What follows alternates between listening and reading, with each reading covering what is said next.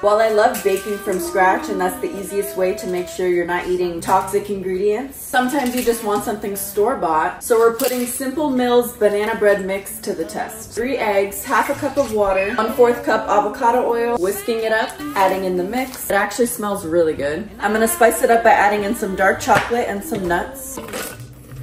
Into the pan, into the oven for 15 minutes at 325, covering lightly with aluminum foil and back in for another 20 to 30 minutes.